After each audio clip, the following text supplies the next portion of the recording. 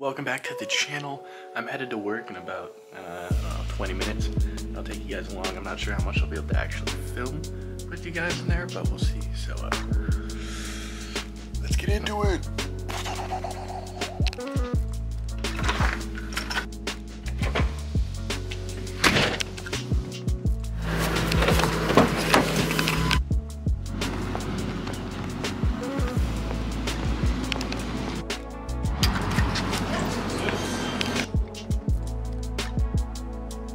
Everybody, I'm back from work now finally. I'm kind of bored and I had an idea. I think I'm gonna go over my card collection just for a bit because I think that might be interesting, so let's get into it. This is my unopened card collection. Kind of insane. This is all unopened. I have more open decks, but I'm just gonna show you the unopened ones, okay? Started off over here. Green cohorts, pretty basic from Illusionist. Super fun, and I have them in red as well. This is just the back. A bunch of them when they were like $2 or $3 on Illusionist. I think they still are currently, but their decks are dead sale. Okay. Next up is these black, I think this is just the special edition WH decks. I can't remember what they're called. I believe it's something about time. These are their special edition black version. And these are their classic blue version. This company is out of Brazil, so these are a little expensive. I think they're like $15 a pack. But they're super nice. Next we have these neon green Nox from Pandrea. I love these things. That's why I only have 5 left. I think I had like 12 to begin with. I left one in an Uber once by accident. Not very happy about that. Is these Diva playing cards, you know, first edition V1. I believe there's only 2 editions. There's the first edition and then there's a French edition with the colors of the French flag colors. These are awesome. I like these a lot. Stock is Oblique by Card Cuts.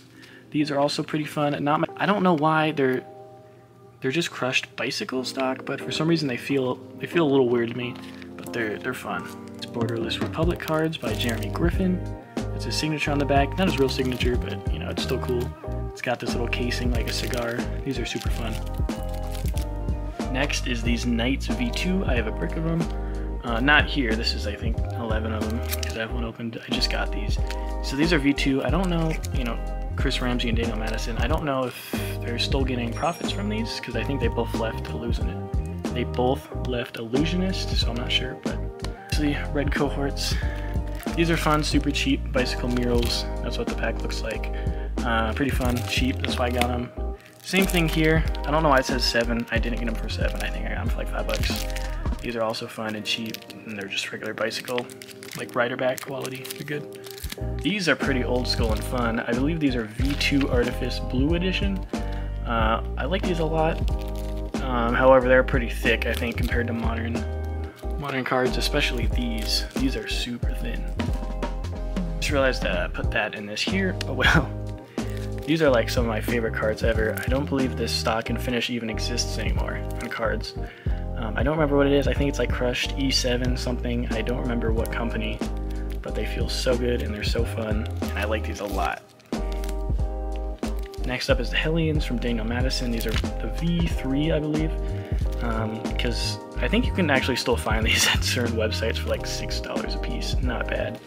These are super good. They're pretty thick.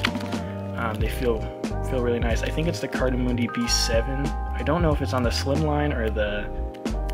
I don't remember what the other stock is called, but they're super nice.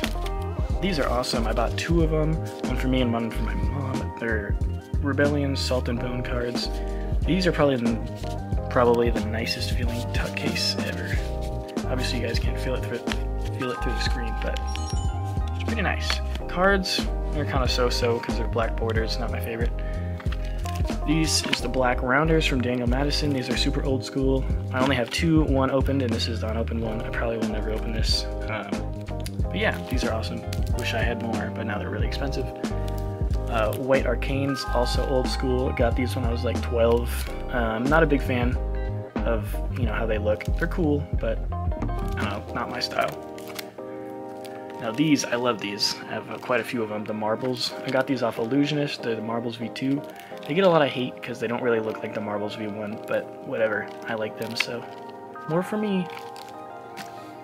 Next is just bicycles. I have red and blue. kind of running out of them because I use them all the time.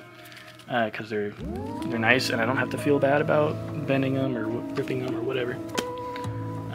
Then I just have these. These are just like gas station decks, bicycle frosted.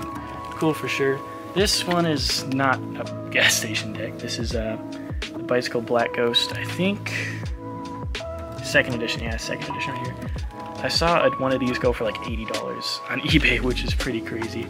And this is the last one. This is just Bicycle Ice. Looks pretty cool. But yeah, this is my card collection at the moment. That kind of got organized. I want to get one of those like actual deck holders so I can put like one of each. But yeah, for now, I think it looks alright. That's today's video. It's getting a little late. Yeah, I'll see you guys in the next one. Peace.